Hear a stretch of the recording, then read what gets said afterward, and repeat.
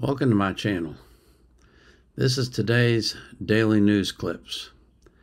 But before I begin, I have to thank you for coming to my channel.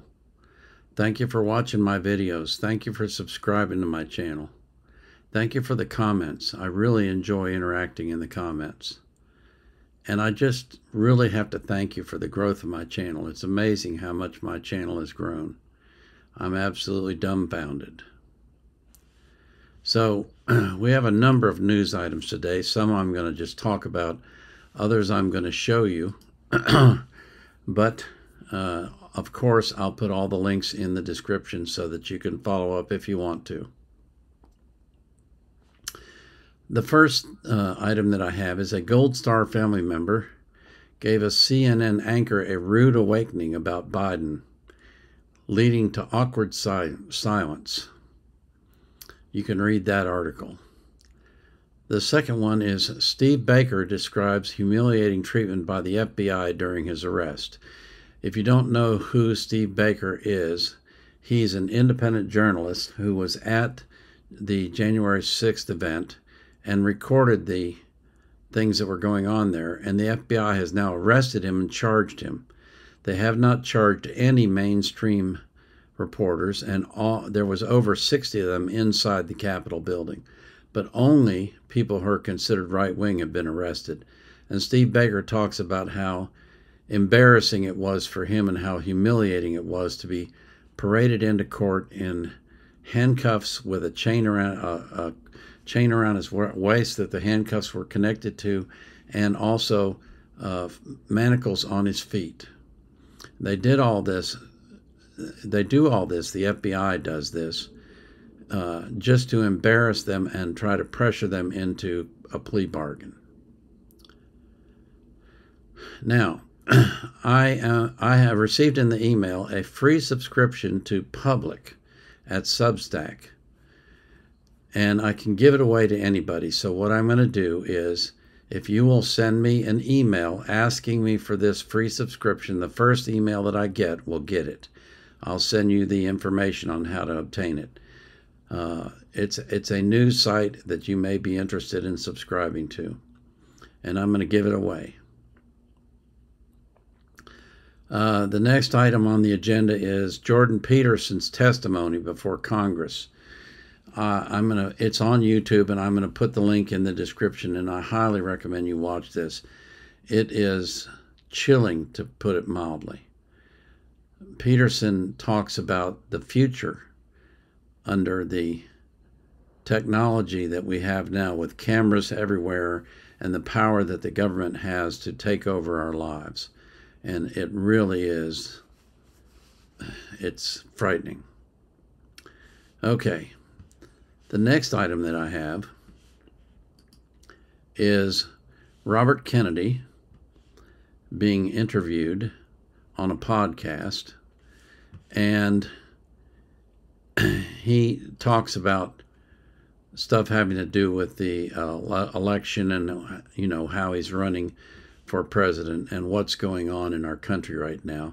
And I think this is something that you would appreciate knowing about, and so I'm going to play it for you.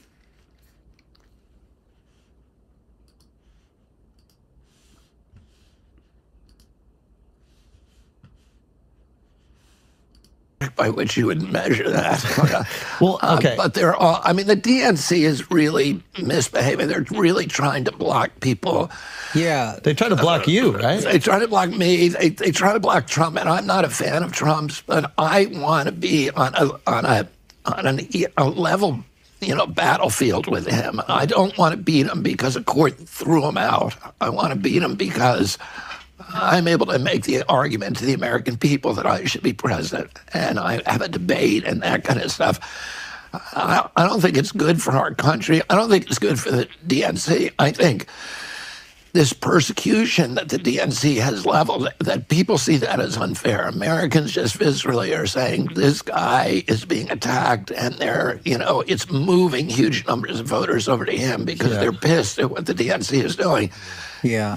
It's also terrible for America, who are supposed to be the exemplary democracy and around the world. This is what they do in, you know, in banana republics. Yeah. You don't want to. Yeah. Banana Republics is right.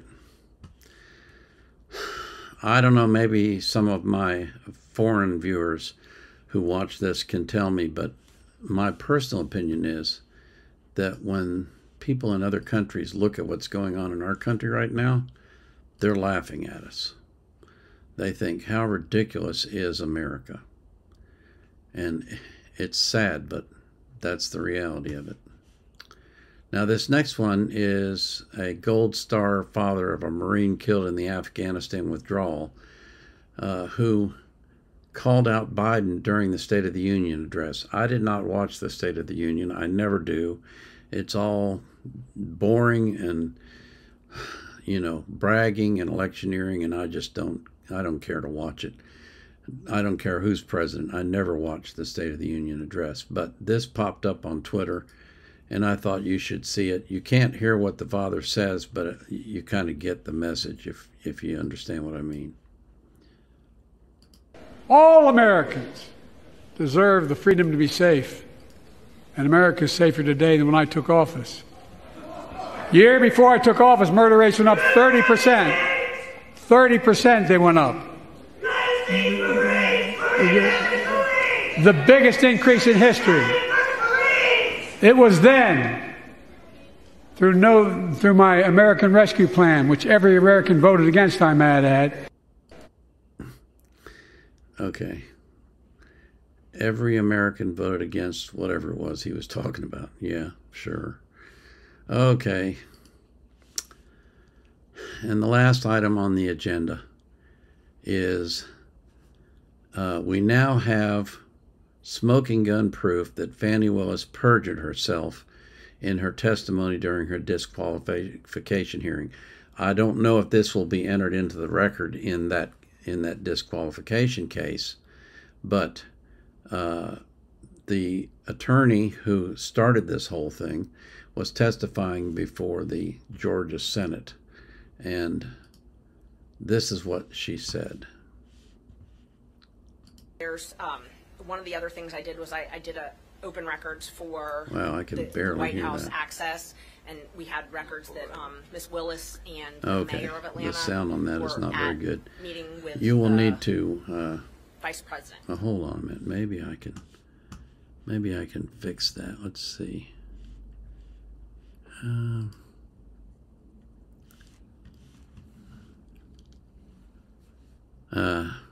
not going to worry about it. I'll put the links in the description for you. So, but basically, I'll go ahead and describe what she talks about. Attorney Ashley Marchant, who's the one who began this whole disqualification thing against Fani Willis, has proof that Fani went to the White House.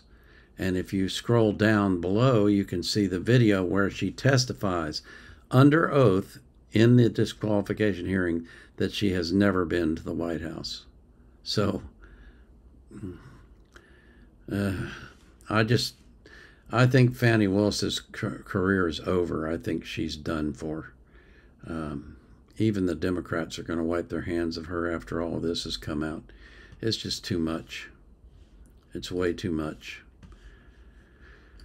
So that's the news for the day. As always, I pray for you, my followers, my viewers. I pray that God will keep you healthy and strong and provide you with an abundant life and keep you safe from harm. I pray that He'll do the same for every person that you love. Oh, you need to see my shirt. Let's see if I can get this. Okay, let's see.